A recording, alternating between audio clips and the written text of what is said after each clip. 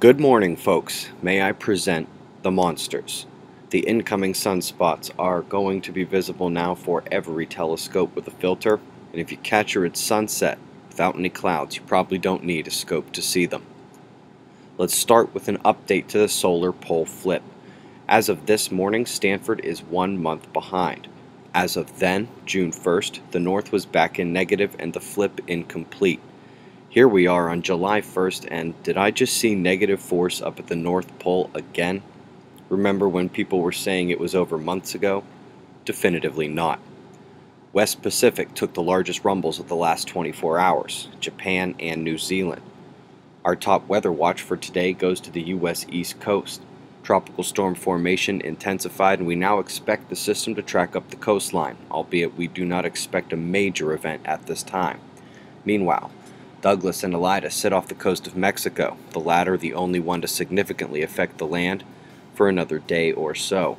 As usual, their shear went straight north into the central United States, and where we saw this just 7 days ago, USGS claims we're now looking something like this.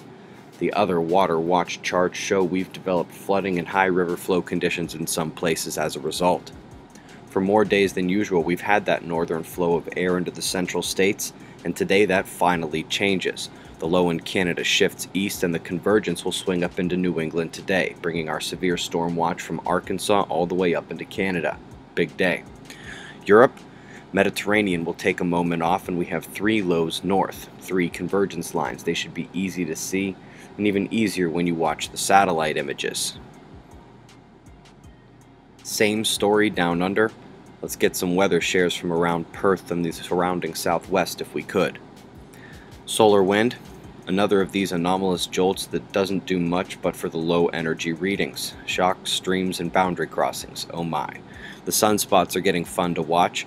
Up north, we are gaining umbras, gaining size, and while there isn't a ton of flare-making mix just yet, it is trending towards a more complex morphology.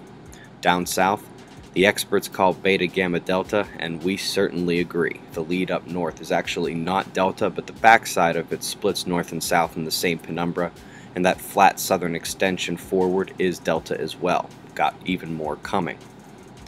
Thus far, we haven't had any big flares, but the trend is there as well, slowly going up, and we should probably take at least one M flare in the next day, if not more. Coronal holes lost a good bit of force from the last week, but the South still does have a good amount of power and the magnetic connections of Mars, Mercury, and Earth.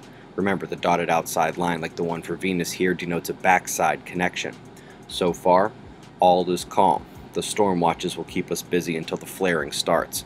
Eyes open, no fear, at 6:30 a.m. Eastern Time, and that's the news. Be safe, everyone.